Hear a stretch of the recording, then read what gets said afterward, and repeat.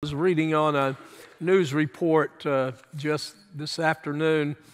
The Cultural Research Center at Arizona Christian University, which is led by George Barna, who tracks all kinds of surveys that deal with churches and Christianity. This is really interesting and sad. At the same time, pre-COVID area, 6% of Americans that were Christian, only 6% had a biblical worldview. After COVID and people were locked up, churches were locked down, it has dropped a third of that, 4%. Everyone became less biblical in their understanding of a biblical worldview. But the population most damaged were the born-again Christians. George Barna says this. Here's what he said. He said, this is how societies collapse. We need revival. Here's what his study said. When you put the data in perspective, the biblical worldview is shuffling toward the edge of the cliff. And he says, as things stand today, biblical theism is much closer to extinction in America than it has been in the nation. The current incident of adults with the biblical worldview is the early 90s, when it was much better. The veteran researcher cautioned young people in particular are largely a society that's the most aggressive at rejecting biblical principles. Barna was especially disappointed that more Christian churches and schools are not emphasizing a biblical worldview development. He says people do not develop a biblical worldview randomly or by default. The impact of arts and entertainment, government, public schools is clearly apparent in the shift away from biblical perspectives to a more experiential and emotional form of decision making. It's pretty frightening, isn't it? We see that's the way that Europe went in years past. Tonight, I want to share, before I begin, once again in chapter 20 in verse 11. Last Wednesday evening after Bible study, Brett Lovett came up and asked me a question. I'm always grateful for the questions. I know people have been listening, and Brett came up to ask a question that I really intended to include last Sunday evening, and I failed to do that, and I want to do that tonight. Brett said, so the purpose of the millennial kingdom, of Satan being bound, of Satan being released, at the end of that is for the purpose of, and it is for sure to show you and me that Satan bound for 1,000 years, when released, Satan is still Satan. Satan has not changed one iota. It's also to show that those that are born during that 1,000 years will have to choose whether they follow Satan when he is released, or will they turn to Christ and be saved for all eternity. So those are two, for sure, reasons of showing that in that millennial, that 1,000-year reign of time, when there is pretty much peace on earth, and Christ will be ruling the nations with a rod of iron. In other words, sin will not be running rampant, and lawlessness as it is in the day that you and I are presently living in. Tonight, as we look at verse 11 and following, we won't get too far tonight, but judgment at the throne of God in verse 11. John said, then I saw a great white throne, and him who sat upon it. And notice the phrase, from whose presence earth and heaven fled away, and no place was found for them. He goes on and he said in verse 12, and I saw the dead, the great and the small, standing before the throne, and books were opened, and another book was opened, which is the book of life. And the dead were judged from the things which were written in the books. Notice the plural of that. According to their deeds. And the sea gave up the dead which were in it. And death and Hades gave up the dead which were in them. Remember Hades, the realm of the dead? And they were judged, every one of them, according to their deeds. Then death and Hades were thrown into the lake of fire. This is the second death, the lake of fire.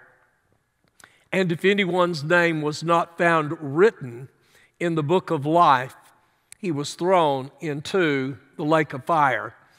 Now, when you look upon verse 11, then I saw a great white throne.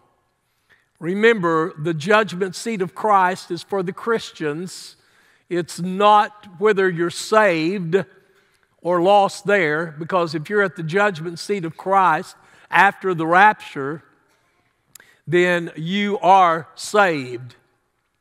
But you will be judged according to what you did with your life for Christ from the moment that you got saved until you enter into the presence of God. We will be judged according to what we did for Him, the works that we've done. Will those works be for all the right reasons? If so, we'll be rewarded. If they were done for all the wrong reasons, wood, hay, and stubble, they'll be burned up. But the person's salvation will be saved. That person will be saved as through fire. Then when you come to chapter 20, we see a great white throne judgment. This is at the end of the 1,000-year millennial reign of Christ. This is for all of the lost dead since Adam. All of the lost of all of the ages, they're at the great white throne judgment. This will be a judgment whereby He's got books that are going to be opened, and they're going to be judged by their deeds. You see, a lot of people think they can get to heaven by their good deeds. They don't think they need anything else. But according to God's Word, they're going to be judged out of the books that their deeds are recorded in, and there is absolutely no deed that they will have done that will make them be able to inherit eternal salvation in heaven for all eternity. If you wind up at the great white throne judgment, you are lost forever and ever and ever and ever. Now, one other thing in verse 11, then I saw a great white throne and Him who sat upon it, from whose presence earth and heaven fled away. Now notice, Jesus has been given authority. He will be the great judge. Now this says that heaven and earth fled away. Most every Bible commentator that I have read about this particular verse speaks about that this great white throne judgment will be somewhere suspended between heaven and earth, because he says, from whose presence earth and heaven fled away. If earth and heaven fled away, then obviously this is going to take place somewhere above where the earth is. It says, and no place was found for them. John said in verse 12, he said, "And I saw the dead, great and the small." Notice here, both those that have been famous through the years, those that are wealthy, rich through the years that did not need Christ, the great, the small, those known, those unknown in this world, they're standing before the throne, if you can only imagine, and books were opened. Theodore Epp, who was a great Baptist minister, he wrote a full book on the book of Revelation. He said, when the books are opened, even the sins of the mind will be exposed. Some say, I've never committed murder, but the Bible says, whoever hateth his brother is a murderer. And you know that no murderer hath eternal life abiding in him. 1 John chapter 3, verse 15. Some say, I've never committed adultery, but the Lord Jesus Christ said in Matthew 5, verse 28, whosoever looketh on a woman to lust after her hath committed adultery with her already in his heart. Epp says such things will all be recorded in the books that are opened at the great white throne judgment. There will be no escape. None will be able to deny their sins which are written in God's perfect record. He says unbelievers will also be judged according to the gospel. The Apostle Paul referred to the day when God shall judge the secrets of men by Jesus Christ according to my gospel. Paul wrote that to the Roman church in Romans 2:16. Now, what is this gospel Paul preached? The gospel he preached is the same gospel, the good news that is preached today throughout the world. That word gospel means good news. And the gospel is the good news that John 3:16. Let's say it together. For God so loved the world that he gave his only begotten Son, that whosoever would believe in him would not perish, but have everlasting life. Now the gospel is the good news that he that believeth on him is not condemned. John 3:18 says. Let me tell you, that's why the Bible says there is therefore now no condemnation to those who be in Christ. For we pass from death unto life. And unbelievers are going to be judged according to the gospel, not according to how they lived while they were on earth. They will be condemned because they've refused God's wonderful gift of grace, His provision for their salvation. Now, a few moments ago when I mentioned what George Barna had discovered post-COVID, how that only 4% of American Christians have a biblical worldview. Is it not understandable why we're seeing all that we have seen in past days in our nation that is so anti-biblical, that is so against God's commandments? Now, among those, and I don't get this, I don't understand this, but according to that, there are Christians who do not have a biblical worldview. Now, that's hard for me to savvy in my finite mind, but I suppose that there are lots of people out there that profess to be Christian, that they've received God's gift of grace, but they don't have a biblical worldview. Their worldview is lining up with what's going on in the world today in the culture. Now, I don't understand that. The only way that I probably would be able to understand that would be because there will be those who will stand before Christ at the judgment seat for the saved in heaven after the rapture. that their works will be burned up. They were all for the wrong reasons. And you and I are living in a day that is incredibly challenging. Let me tell you, it's also apparent that there are going to be different degrees of judgment for unbelievers. Now, please hear this out. A lot of people think that everybody's going to have the same rewards in heaven. Not so. Everybody thinks that everybody in hell is going to have the very same judgment. Well, judgment as far as according to be lost. But it's apparent there will be different degrees of judgment for those who are lost. This will not be in length of punishment, for they will forever be eternally separated, but in the severity of their punishment. All the punishment is going to be eternal. Now, twice the Apostle John emphasizes they are judged according to their works, verses 12 and 13. Now, the question often comes up, what's going to happen to the person who has not had all of the information of the gospel? Will that individual be judged as severely as other persons?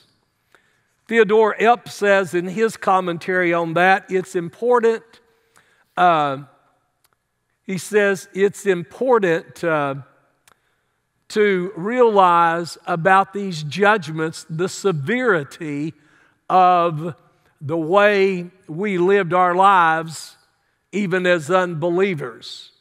So, because those who refuse Jesus, they're already condemned, this great white throne judgment will actually be the execution of the sentence that's already passed against them. The Lord Jesus Christ himself said, "And if any man hear my words and believe not, I judge him not, for I came not to judge the world, but to save the world. He that rejecteth me and receiveth not my words hath one that judgeth him. The word that I've spoken, the same shall judge him in that day." John chapter 12, verse 47 and 48. You see, the word of Christ is the basis for judgment. So at the great white throne judgment, he brings out the books, and the books are opened, and another book is opened, and in that book, it's the book of life for those that are saved. And the dead are judged out of those things which were written in the books according to their works. Revelation 20:12. Now, Epp says this. He said, "I believe the Scriptures teach that the moment a person is born into the world, his name is written in the book of life. However, if by the time of that person's death he has not received Jesus Christ as his Savior, then his name is blotted out of this book, leaving a great vacant spot where the name once was. And at the great white throne, the book of life is brought forth only to prove to the unbelievers that their names are not there. They've been removed because of the rejection of Jesus Christ to the very end of their lives." Now, Dr. Theodore Epp, he says he believed that Scripture teaches that. Back in ancient days, in ancient cities, they would have a city registry.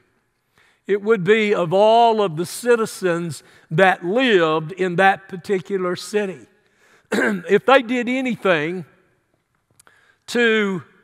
that was so bad that they were brought in judgment over or ostracized and kicked out of the city, their name would be blotted out of the city registry.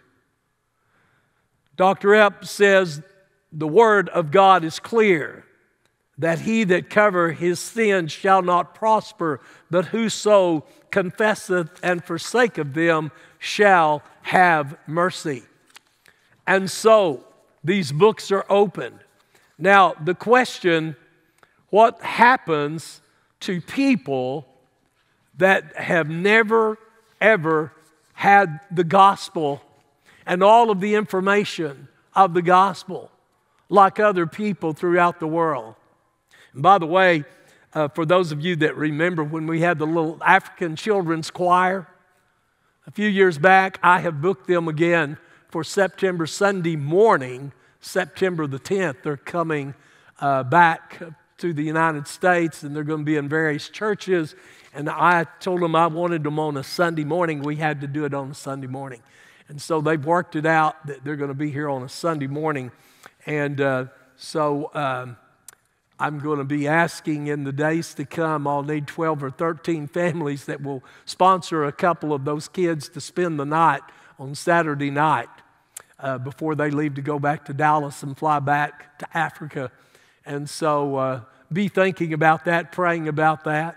If you would like to be a host home for a couple of them and a sponsor. Well, keep in mind, as these books are open, God is the righteous judge. He will not judge unfairly. And the degrees of judgment, Dr. Epps says, will be based on knowledge regarding how God judges those with varying degrees of knowledge. Remember what Paul said, "For there is no respect of persons with God, for as many as have sinned without law shall also perish without law, and as many as have sinned in the law shall be judged by the law," Romans 2:11 and 12. Degrees of judgment are also seen in the words of Jesus when he said this, "Woe unto thee, Chorazin! Woe unto thee, Bethsaida!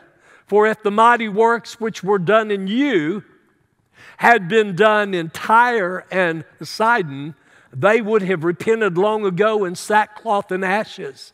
But I say unto you," get this, Jesus said, "it shall be more tolerable for Tyre and Sidon at the day of judgment than for you. And thou, Capernaum, which art exalted unto heaven, shall be brought down to hell. For if the mighty works which have been done in thee had been done in Sodom, it would have remained until this day." Matthew chapter 11, verse 21 through 23. And then also Luke chapter 12, verse 47 and 48 indicates degrees of punishment in hell. Notice in the book of Luke chapter 12, verse 47 and 8, "And that servant which knew his Lord's will and prepared not himself, neither did according to his will, shall be beaten with many stripes. But he that knew not and did commit things worthy of stripes shall be beaten with few stripes. For unto whomsoever much is given, of him shall be much required. And to whom men have committed much, of him they will ask the more." And then Christ also indicated that some would receive more severe punishment or more severe judgment than others when he said in Luke chapter 20, verses 46 and 47, "Beware of the scribes, which desire to walk in long robes and love greetings in the markets and the highest seats in the synagogues and the chief rooms at feast, which devour widows' houses and for a show make long prayers. The same shall receive greater damnation." Now, Jesus said that. So, when you think about people, one of these days, when they are sent to their eternal place of torment for all eternity, those who have less enlightenment of the Holy Scriptures,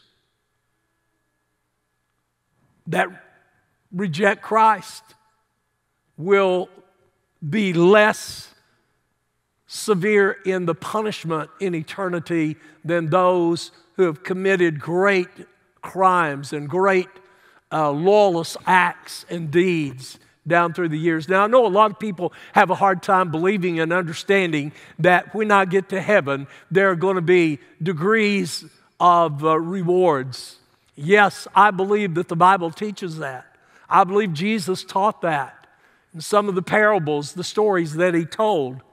A parable is an earthly story that has a heavenly meaning. And then from these scriptures tonight, where Paul and where Jesus himself has spoken about the severity of the degrees of punishment, I believe there will be people that will have great responsibilities, greater responsibilities than others in the New Jerusalem and in the new heaven and the new earth one of these days. I believe there will be degrees of severity of punishment for those that are eternally separated in hellfire and brimstone, as the Bible says. I heard someone say the other day on the radio, that stuff about hellfire and brimstone don't cut it anymore. I just thought about, well, sister, God's laughing at you from above. The Bible says he sits in the heavens and he laughs. Let me tell you, it does cut it. And let me tell you, one of these days when he separates the sheep from the goats, they will know it then. Let's talk about the judgment at the great white throne. It will be the second death. For those judged will be cast where? Into the lake of fire. And as a result of this second death, these shall be punished, notice, with everlasting destruction from the presence of the Lord and from the glory of his power. Paul wrote that to the church at Thessalonica in 2 Thessalonians 1 and 9. In other words, it's going to be an eternal separation from God in a literal hell of torment. The punishment is of divine origin, for it's God who inflicts it. Jesus himself said in Luke 12:5, I will forewarn you whom you shall fear. Fear him which after he hath killed hath power to cast into hell. Yea, I say unto you, fear him. You see, that judgment belongs to the Lord. It's also seen in the book of Hebrews, chapter 10, verse 30 and 31. Hebrews 10, 30 and 31. For we know him that hath said, vengeance belongeth unto me. I will recompense, saith the Lord. And again, the Lord shall judge his people. It's a fearful thing to fall into the hands of the living God. And let me say this, for those who think that God is only a God of love and not a God of wrath, let me tell you, Hebrews 12:29 says, for our God is a consuming fire. Revelation chapter 20 concludes by saying, and whosoever was not found written in the book of life was cast into the lake of fire. Get the picture. The tribulation will begin somewhere after the rapture of the church. The next event in biblical prophecy, I believe, will be the rapture of the church. I believe that the church will be taken out of here. I believe because he will keep us, ek, the Greek term from, out of, from the hour of temptation that's going to come upon the world. In Revelation chapter 4, when John said, I saw heaven opened, the door was open, and John has extended the invitation, come up here. That's where those of us who believe in the pre-millennial, pre means before, the 1,000 years reign on the earth, the pre-millennial view that believes the church will be raptured out of here before the tribulation period begins. So if you want to know where we get that, it's in Revelation chapter 4, when John says heaven was opened, that a door was opened, and a voice said, "Come up here." And then in chapter 6 and following, we see all of the terrible things that happen. The seal judgments. There are 7 of them. When the 7th seal opens, then the trumpet judgments begin. When the 7th trumpet judgment opens, then the bowl judgment, or the vial, V-I-A-L, vial judgments begin upon the earth. What are these? There's going to be all kinds of things: war, bloodshed, pestilence, diseases, the beast of the field, cataclysmic events out of the cosmos up there, out of the universe, the sun, the moon, the stars. All of these different things that are going to take place upon the earth. The bottomless pit opened, and these locusts come out to torment men for 5 months for those that have taken the mark of the beast. Will be tormented and punished with a sting, a pain that will be unbearable. And they will want to die, but die according to the Bible. Death will flee from them. So from chapter 6 all the way through chapter 19, the church isn't even mentioned or talked about. There's another reason why the premillennial view believes the church will be raptured before the tribulation begins. At the end of the 7-year tribulation, during the middle of that, remember, the Antichrist breaks his peace treaty with the nation of Israel. They're allowed to rebuild their temple. And they're allowed to begin their worship during the first part of the 7-year tribulation.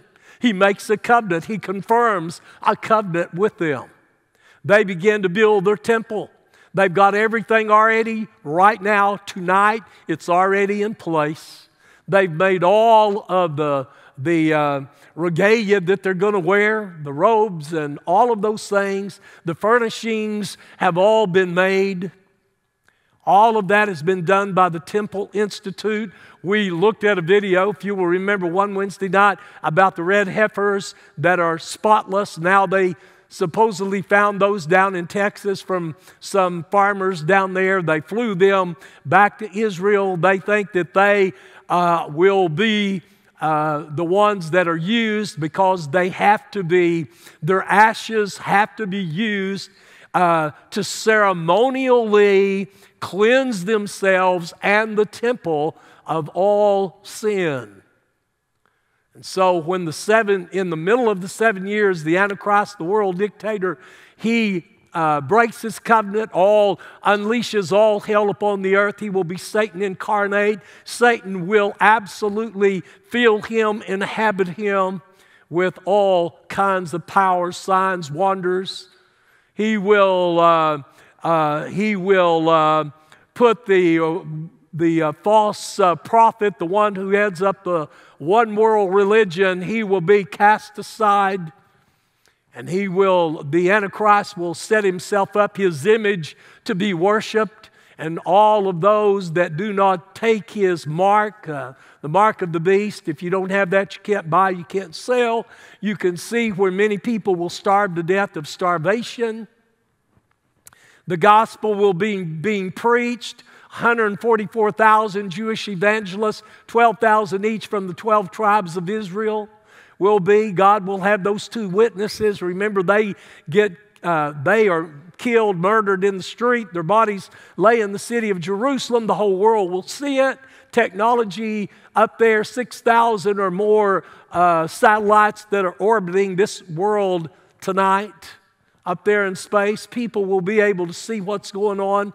The Bible says that people are going to rejoice when those 2 witnesses are killed. Will it be Enoch and Elijah? Will it be Elijah and Moses? Will it be somebody else? God knows. And that's really all that matters.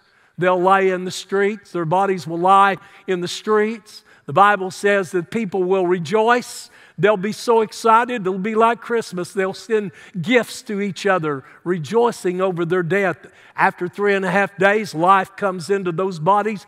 They stand up. They are resurrected into heaven in the midst of all of those people in a cloud. And so the gospel will be preached throughout the tribulation. Many will be saved. Many will be martyred for their faith. That's why we're told, I believe in chapter 5, where the martyrs cry out under the altar, "How long, O Lord? How long, O despote, O sovereign Lord? How long before you vindicate those who have perpetrated this upon us?" And they're told, they're given robes, remember? They're told to rest a little while. And I think that's interesting if they're given robes, don't you? I've never seen a spirit with a robe on it. But I'm confident of this, the great God I serve, He can do anything. So I'm not worried about how all that operates. At the end of the tribulation, a great battle takes place at Megiddo, there in the valley of Esdraelon. 200-mile long valley, 100-mile wide, perfect for war time. The nations will gather there to fight against the nation of Israel. And all of a sudden, heaven will open, and the King of Kings and the Lord of Lords coming out on a conquering white horse as the victor. All of the saints of heaven will be coming with Him, the angels of heaven. It says the armies of heaven, which include the Christians, which include the angels coming with Jesus. The Bible says He'll smite them with the sword of His mouth. He'll speak the word. Let me tell you, they'll turn to try to fight Him, but He smites them with the sword of His mouth, the spoken word.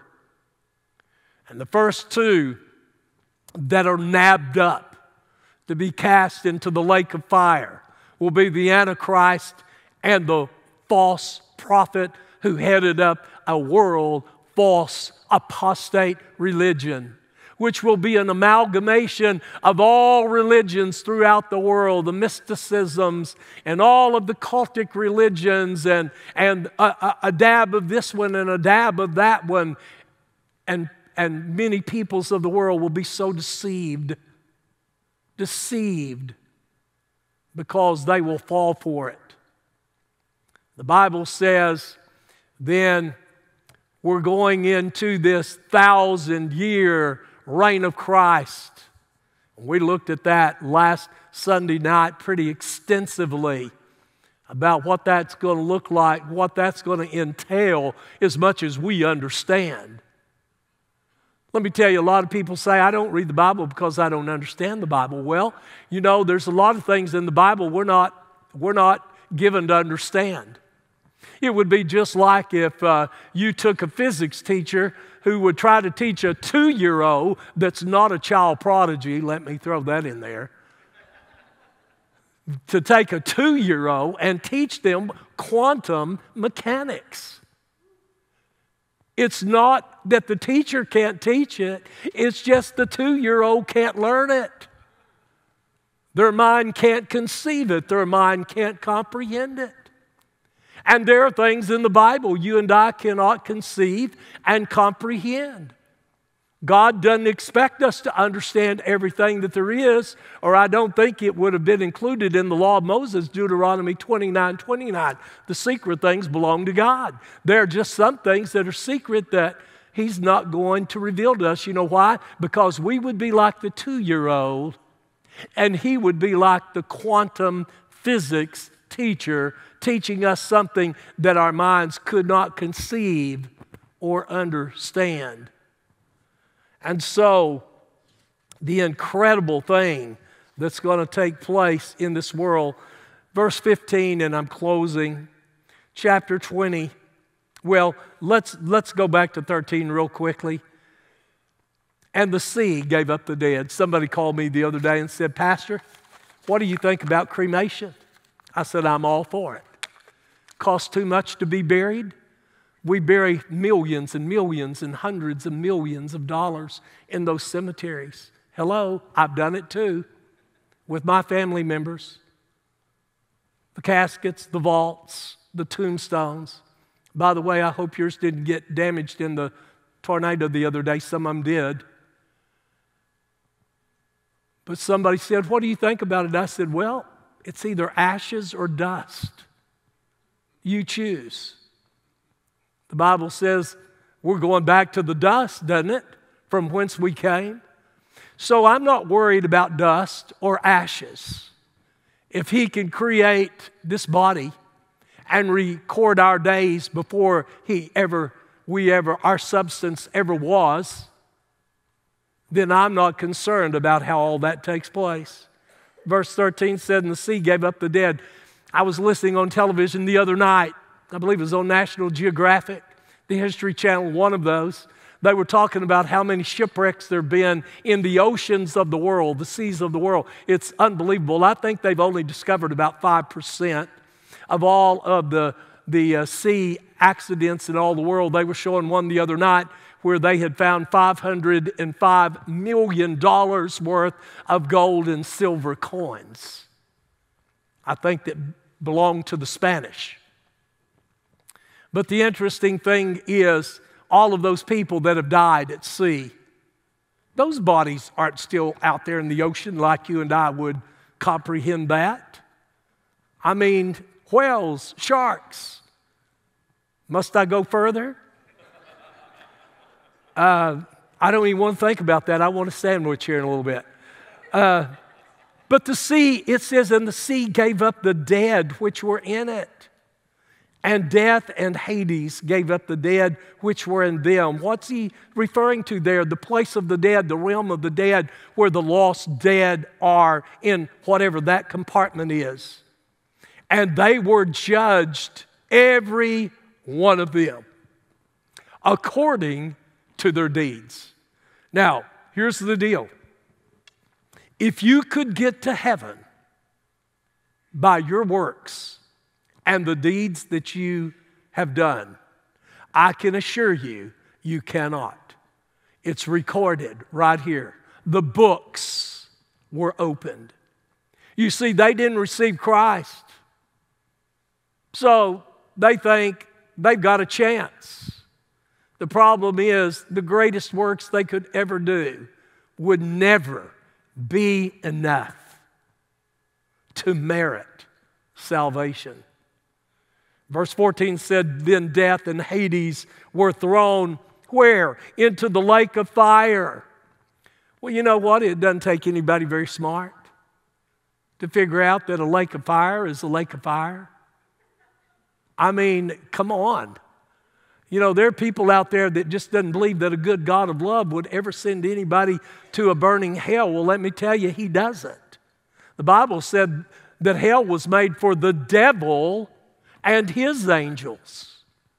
If anyone goes to hell, they go on their own accord. They assign themselves to hellfire. Verse 15, and if anyone's name was not found in the book of life, that's for the saved. The book of life is your name written in the Lamb's book of life. That's what's important. If anyone's name was not found written in the book of life, he was thrown into the lake of fire. The great white throne judgment is a scary place to be found.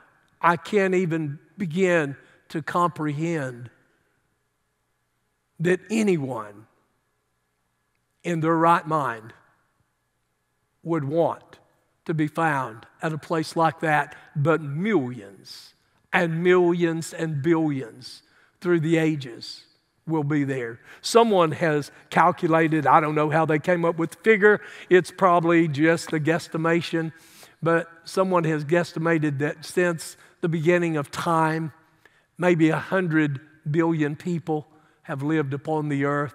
I don't know how many there are, but I can tell you this, God knows. And let me tell you, The Bible says, narrow is the way that leads to life everlasting.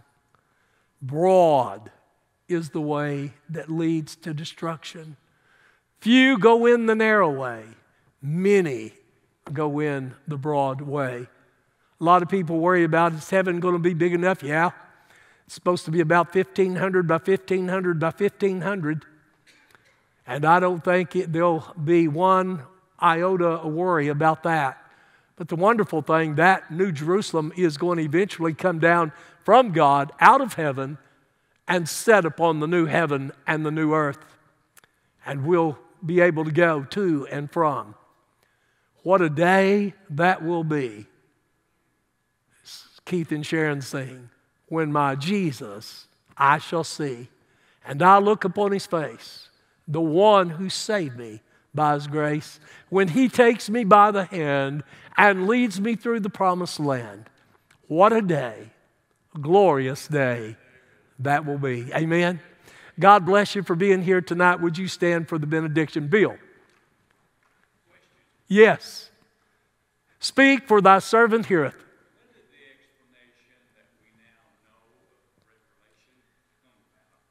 When did the book of Revelation was written, according to most biblical scholars, around AD 95. Jesus died, AD 32, 33? So you can see within 60 years, give or take a few, the book of Revelation was written. Now, through the years, scholars have, for a lot of years, Bill, even the early church fathers spoke about it. But even they would not have been able to comprehend nor understand what you and I understand tonight, because they lived hundreds of years ago before these things that you and I see today are falling into place. Okay, anybody else? All right, God bless you. Let's bow for prayer. Father, take us home safely. Return us back on Sunday, I pray. In Christ's name, amen.